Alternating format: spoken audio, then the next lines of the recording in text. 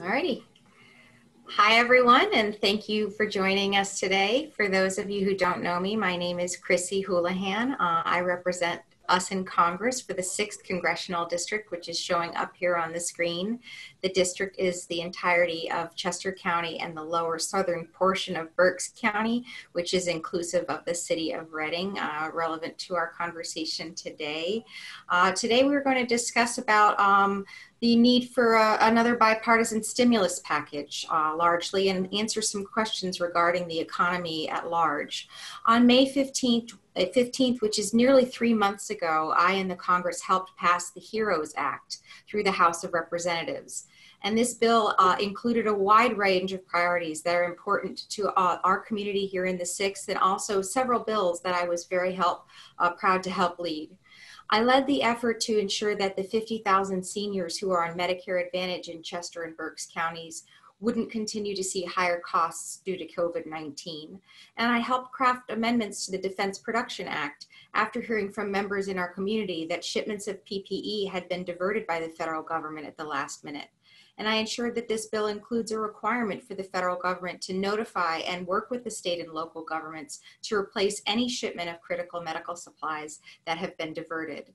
This bill also includes $500 billion for state and $375 billion for local governments to help replace the lost revenue and make them whole for money spent on COVID-19 response. This has been a major priority for Governor Wolf and for the leadership of both Chester and Berks counties as well. The small business section in this bill, the HEROES Act, contains many items that I also advocated for after hearing from our small business owners in our community. A carve out for micro businesses, greater flexibility for PPP forgiveness, and better transparency on reporting. The bill requires the CDC to develop a comprehensive national strategy to provide diagnostic and serologic testing, contact tracing, and recovery. This will better enable our communities to safely reopen and to get back to work without risking another wave of infections. I am not certain why the administration is at this point stalled and refusing to put together such a testing strategy. We are seeing cases spike in new locations across the country, and as of today, it's estimated that we have lost at least 160,000 American lives to the virus, if not more. So beyond those aforementioned elements, this legislation includes funding for hazard pay and childcare for our frontline workers, an expansion of high-speed internet to help our families who are working from home and studying virtually, to assist our dairy and specialty crop producers who are struggling, and funding for safe and secure elections.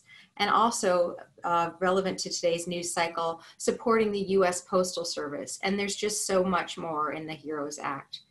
Fast forward to 3 months ago, and we seem to be at an impasse. The Senate has not passed a bill. The administration seems to be abandoning all attempts at negotiation. And the Senate and the President, in my opinion, are very much abdicating their responsibility to the American people during this incredibly important time of crisis. So I very much wanted to have this conversation today with experts like my amazing panel to further impress upon our community and the country at large why we desperately need another stimulus package. Before I introduce my panel, I've had the opportunity to talk to many of the secretaries of Treasury who were responsible and on call and on watch during the 2007 and 2008 crisis. And one of the lessons that they passed along to me that has really resonated with me is that you just plain can't kind of look back on a crisis like this and ever regret not doing enough. So joining me today are my amazing panelists, Mr. Mark Zandi, who's our chief economist at Moody's and a resident of the 6th Congressional District, Marian Moskowitz, who's our Chester County Commissioner, and James Logan, the acting assistant manager of the city of Coatesville. And I'm very, very grateful to have you all here today. So thank you so much for joining us. We're going to move on to the part of our program that is questions, and each one of these questions has been written and designed for, it's in some cases one and in some cases many of our panelists, but I would like to make this an open and free-flowing conversation. And so my first question is for Mr. Zandi, Mark Zandi, to maybe if you could help us understand what your current view of the economy is as of today, which is August 13th, and what are you seeing at the macro, broader level of our economy right now? Well, thank you, Congresswoman. Thanks for the opportunity to participate in today's event. I appreciate that, and want to thank you for all the great work you're doing for Chester County. I am a resident of Chester County, a long-standing resident, and I really appreciate everything that you're doing. By the way, my wife's right here, and she's a big fan. So say hi to I her. to let you know that she's a big fan. I can't get away without saying that. And actually, she's key to the election, coming up, right? So absolutely, the old suburban housewife. There you go. There you go. So the economy, it's struggling. Just to give you a sense of it, we can look at it through the prism of the job market. We're in the worst of it. Back in April, we were down 22 million jobs. The unemployment rate, appropriately measured, was touching 20%. We've made some progress since then as businesses have reopened in much of the country, but we still a lot of stress. We're still down 13 million jobs. We got 9 million of the 22 million we lost back, so we're down 13 million jobs. And the unemployment rate is still well over 10%, appropriately measured. It's now 11%. And that doesn't include all the folks that have left the labor force, so discouraged, not even looking for work, and not counted as unemployed. If you consider those folks, the unemployment rate would be closer to 14%. This is cataclysmic. Just for context, in the worst of the financial crisis, a little over a decade ago, in 1 month, I think it was October of 2009, we hit 10% for 1 month. And here we are, firmly over that in double digits. So we were shoved into a deep, dark hole. We're digging out, but we got a long way to go. And if we want to get out of this hole anytime in the foreseeable future, we're going to need help from lawmakers like you and the administration to get it together and provide more support, like the HEROES Act that you mentioned. That would be very helpful in helping us to get out. If we don't get support, I fear we're going back into recession. Instead of regaining jobs and bringing down unemployment, we're going to go in the other direction. We're going to lose more jobs, and unemployment is going to rise. And this period that we're in will go down not as simply being just a really bad recession, but it'll go down, I think, in history as another economic depression. So it's really critical that lawmakers get it together in the next few days, next few weeks, and pass a piece of legislation to help support this economy. Before we leave that, can you talk a little bit about the connection or lack of connection with the progress of the stock market versus the economy at large, if you're able to help us with that? Yeah, the stock market, as you know, has made its way back. It's now close to where it was right before the pandemic hit. So we went down, hit bottom in March. The Fed lowered interest rates. Congress and you and the administration came together, passed 3 different rounds of fiscal support. That helped, and now we've dug our way out, and we're back to where we were. That might seem a little surprising given the nature, the state of the economy, and I think it goes. The economy is still struggling, and we still have double-digit unemployment. So how is it that the stock market has made its way back? A number of reasons. I'll mention 2 very quickly. The first is the Federal Reserve. So the Federal Reserve has been very aggressive in responding to the crisis. They did lower interest rates to 0, and Chair Powell, the head of the Federal Reserve, is telling all of us as plainly as he can that interest rates are going to remain 0 for a long time, 2-3 years. And if that's the case, that's kind of a green light to investors to buy stocks. The other factor to mention is that the market is increasingly a market for winners, not a market for the broader economy. I mean, you can look at the tech stocks, 5 names, and you know the names. We all know the names. 5 companies now account for 25% of all of the value of stocks. And that's the highest that's ever been since a brief period in the 1960s. So that gives you a sense of how concentrated the market is and how unrepresentative it is of the broader economy. We've got hundreds of thousands, millions of smaller businesses, obviously not traded in the stock market, that are really struggling here. Many of them are now failing, need more support, and if they don't get it, they're going to go out of business and take a lot of jobs with them. So the stock market is increasingly disconnected from what is going on in the broader economy. That's interesting, and thank you for that. And briefly from Marion Commissioner Moskowitz and from James, if you could let us know what we're seeing here in Chester and Berks counties as well in terms of how does the economy look for us so far? Marion, let's start with you if that's okay. Thank you. Thank you so much for all the great work you're doing. We really need an advocate like you. We're so lucky to have you. And Mark Zandi is awesome. And it's great to have you in our district as well as James and all the great work. So thank you all. We all have to work together in this process. And I think that's really happening on the ground.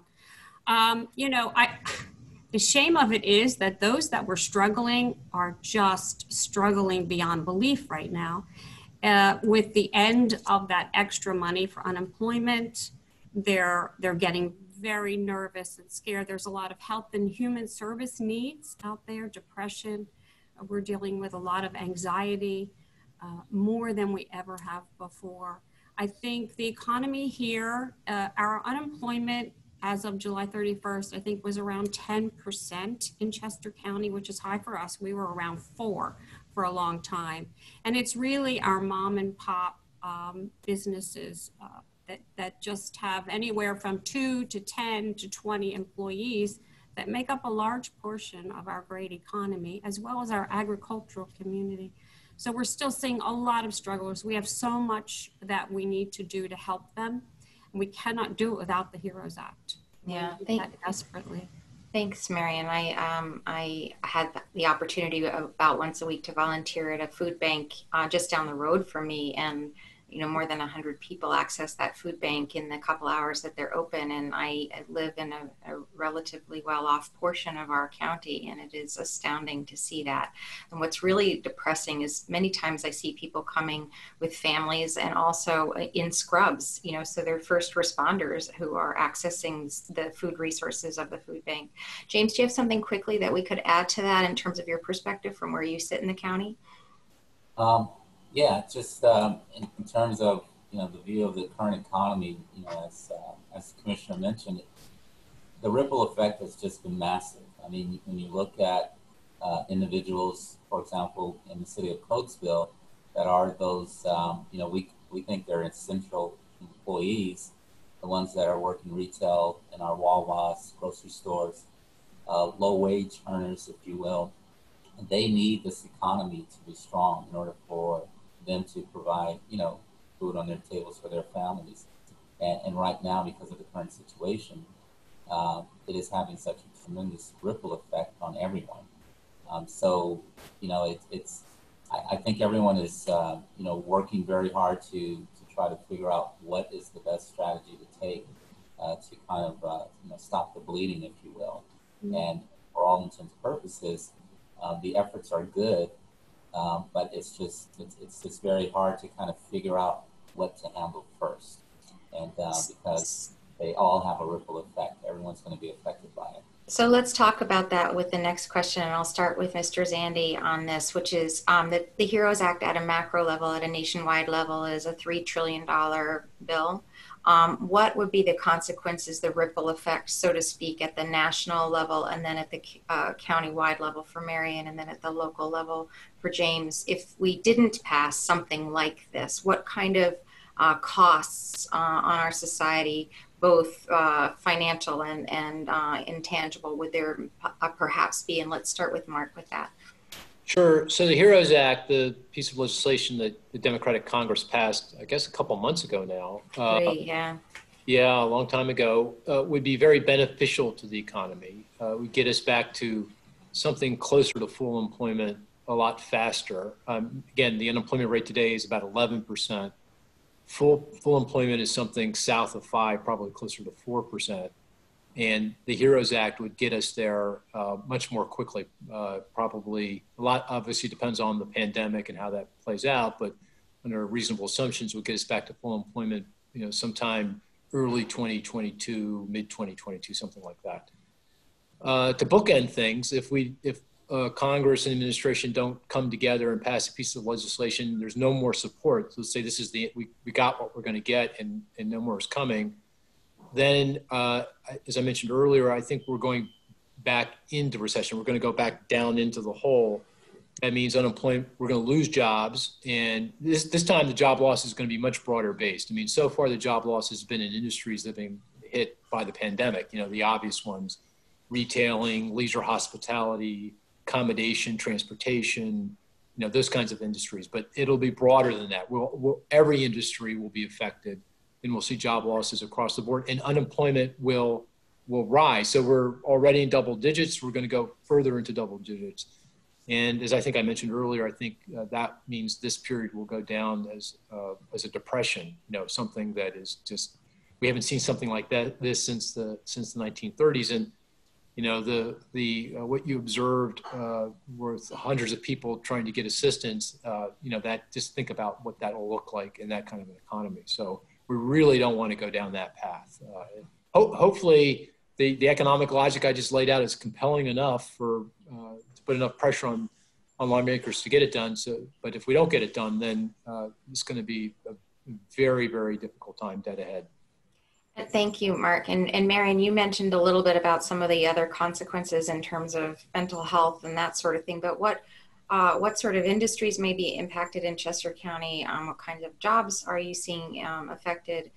If we didn't have a stimulus that would take care of our local and state municipalities, as an example, what would be the implications as well for with a lack of action on the part of Congress and the administration? Yeah, so in Chester County specifically, we have a large agricultural community that is already struggling and feeling this enormous weight.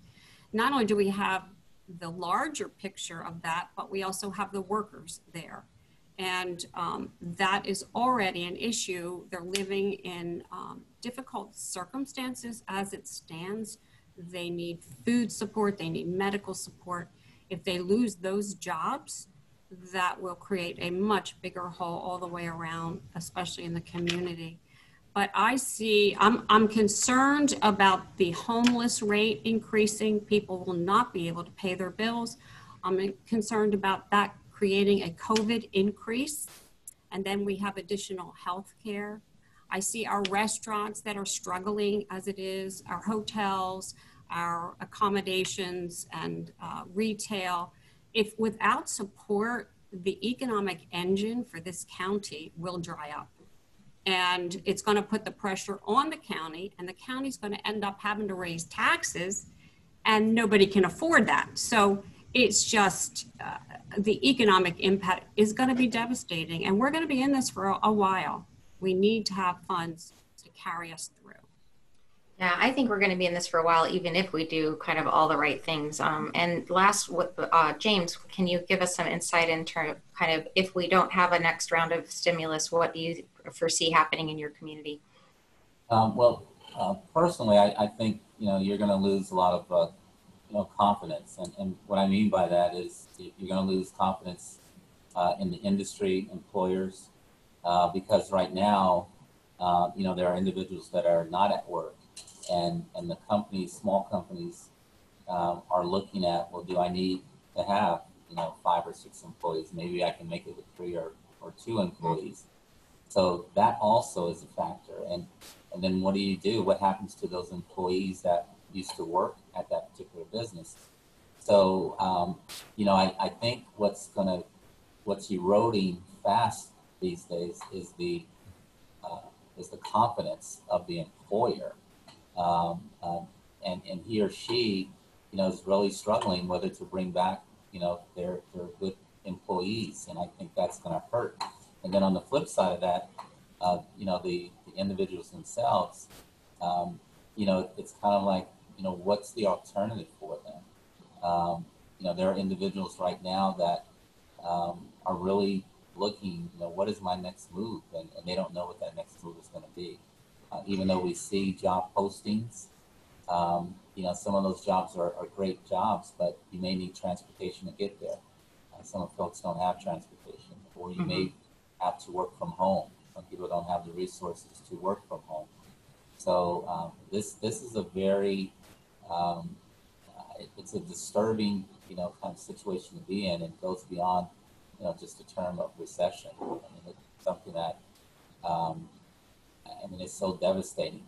But I'm an optimist, and I think that, we have, great leaders in this community and this county.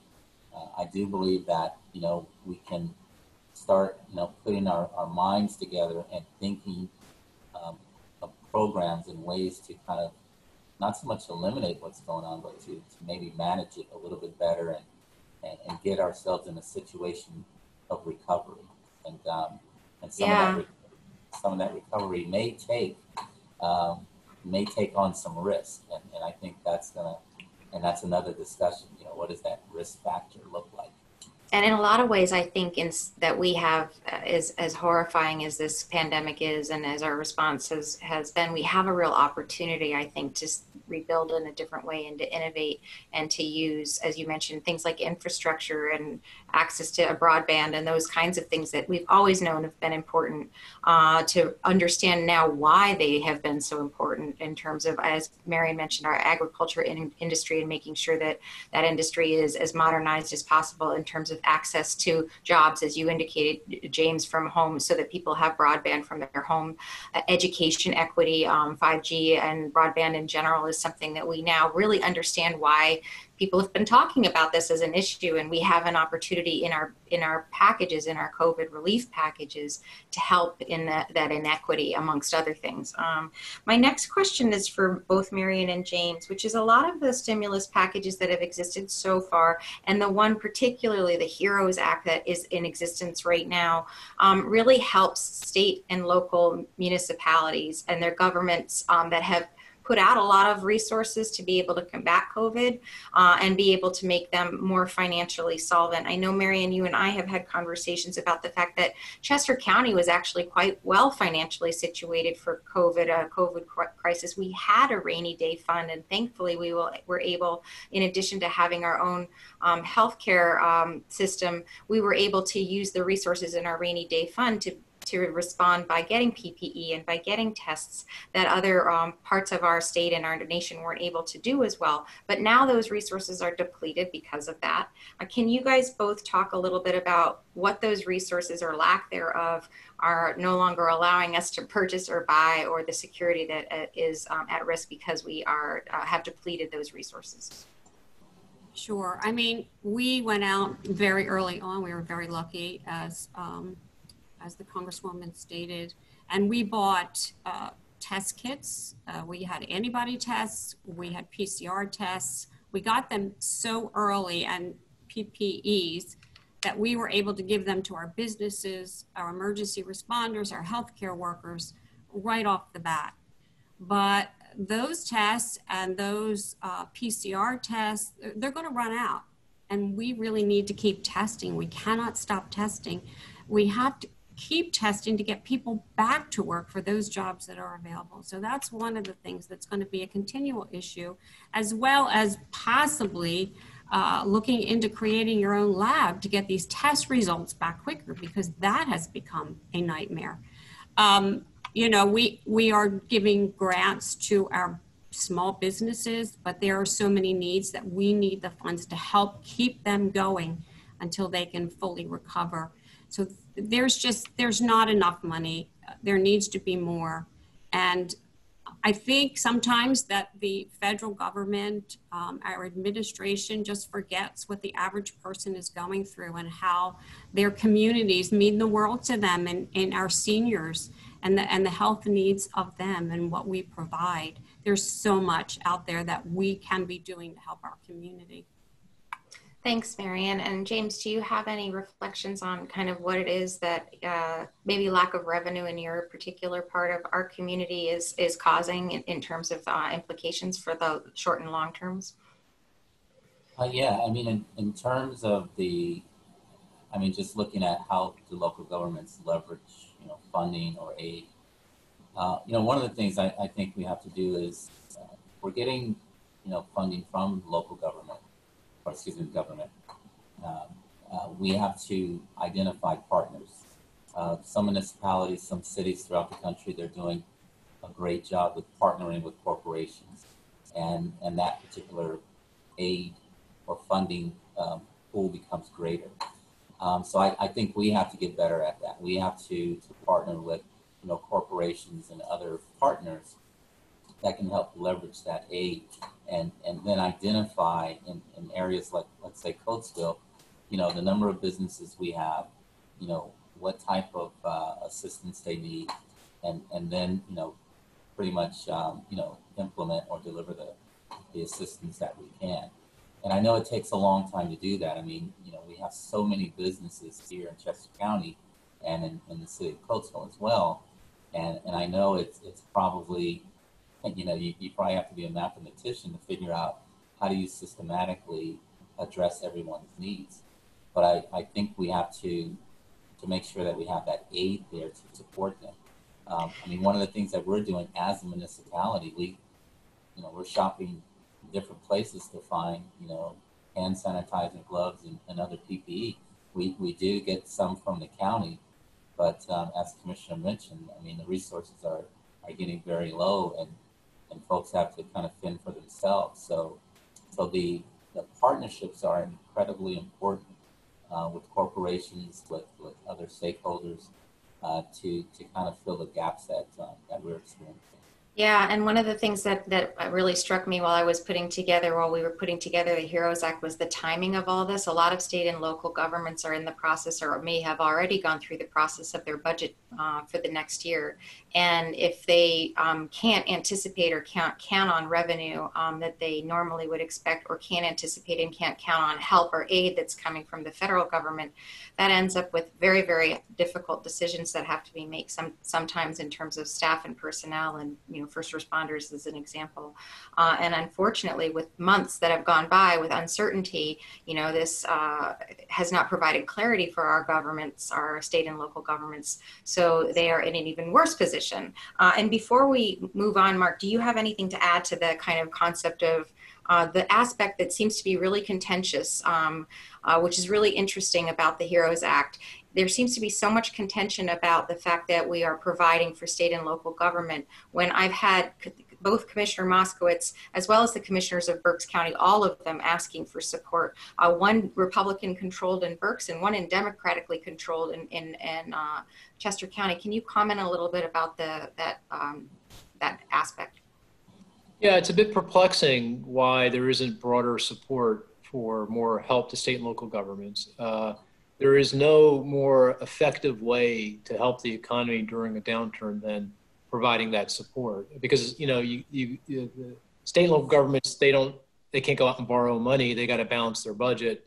So if they have shortfalls in revenue and increase in spending on Medicaid and other things, they're just going to have less dollars to spend on everything else, and it's going to be a direct hit to the economy. Just to give you a number on jobs, state and local governments have laid off 1.3 million people already, since March. So that gives you a sense of the magnitude of the problem here. And if you give $1 to the federal government, gives $1 to a state or local government, that goes right into the economy. It helps pay for the wages of teachers and fire, police, emergency responders. And by the way, these are middle-paying jobs, right? The typical wage for a state and local government worker nationwide is $65,000. So that's right in the middle. This is middle America that we're talking about, and we need those folks at any time. But clearly, in a pandemic, in a crisis, we depend on them even more, and we need those workers. Or that that dollar goes to programs that are helpful, the supportive of people who are under a lot of stress, unemployment insurance, or food assistance or rental assistance, so that they don't become homeless. It goes immediately into the economy. And we have a lot of experience with this. I mean, this is tried and true support that we provide in every recession. So go back to the financial crisis. This is federal government providing money to state and local governments to kind of navigate through was a big part of that. And there's a lot of academic research that shows that was incredibly effective. So it's very perplexing. The final thing I'll say is, this isn't a problem just for, Chester County or Northeastern United States. This is a problem that every community from coast to coast, whether they be R or D or whatever, they got a problem, and, they're grappling with this. And so this is, it seems obvious. Of all the things we should be doing in support we should be providing, first is unemployment insurance, food assistance, keeping people from getting homeless. But right underneath that and directly related to that is providing that help to state and local governments so they can provide the critical services that they provide. Yeah, I had the opportunity to listen in on a conversation with the mayor of Houston, and of course a different state than our own, but many of the same struggles and problems with uncertainty about when he would be receiving help, if he would be receiving further help, and the kind of contortions that he needed to go through. As you've been talking, James, about working with private, organizations to try to help in the interim.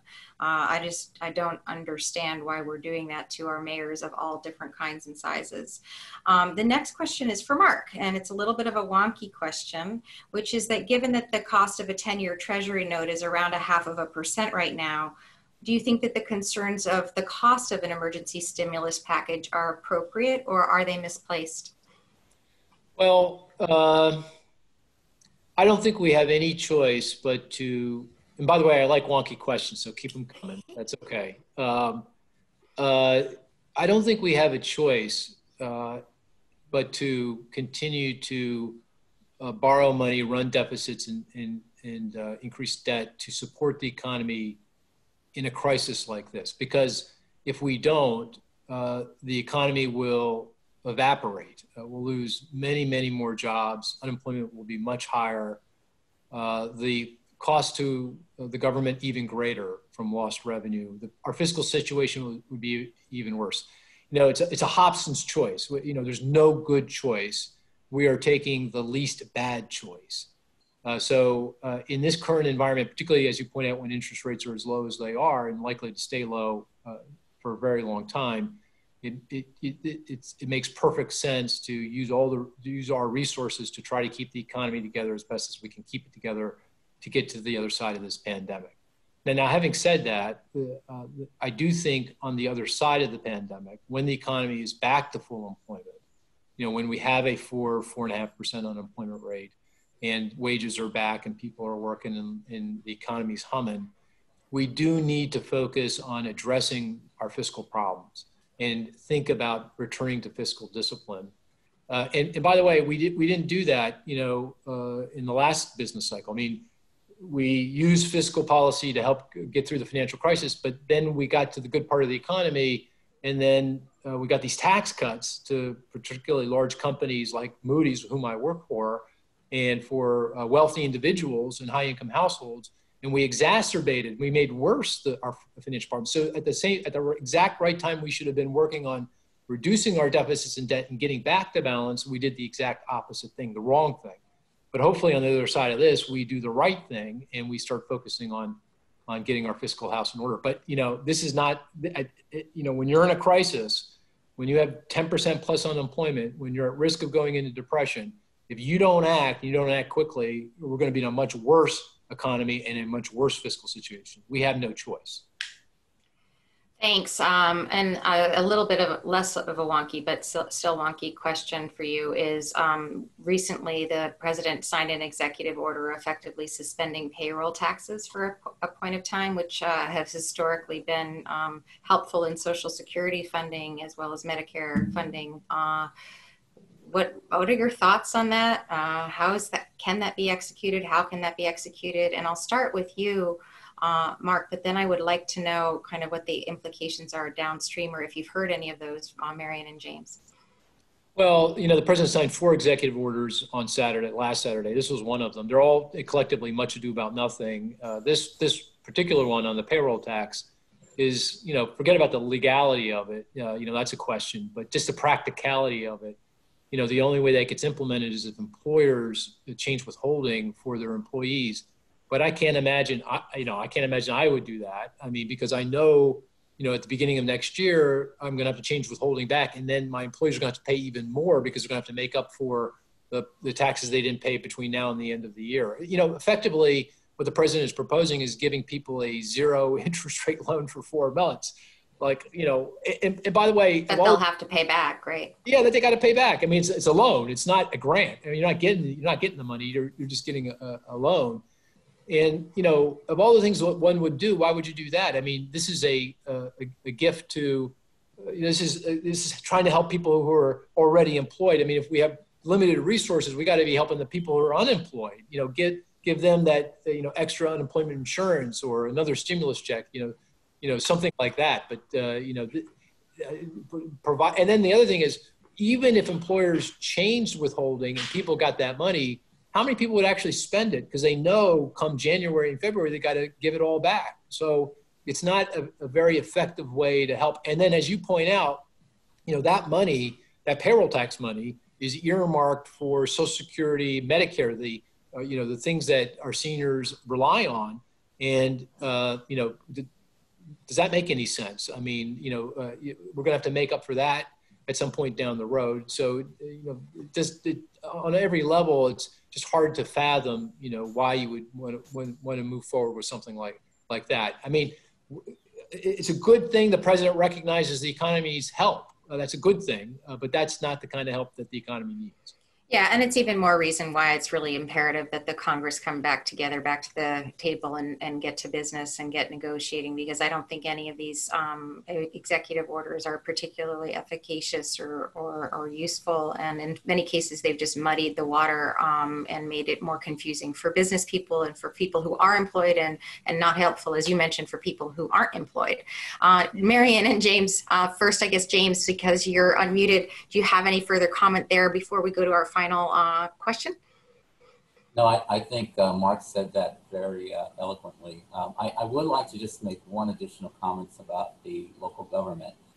One of the things that I'm realizing about the local governments and the need for local governments, our municipalities, boroughs, cities, is that our residents want us to operate. They want us to be here for them.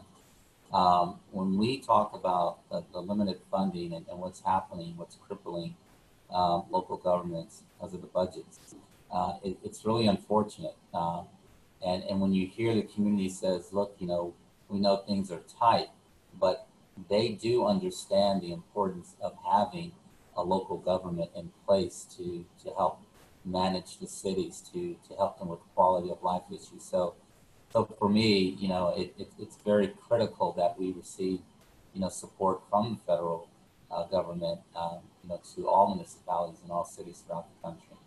Thanks, James. And Marian, how about you? I'm just hearing that businesses are just not willing to withhold that and or not pay that, and it's confusing the employees. They really don't understand the implications of that. So to Mark's point, it's just a zero-sum game. There's just no benefit. Yeah. And muddies the waters.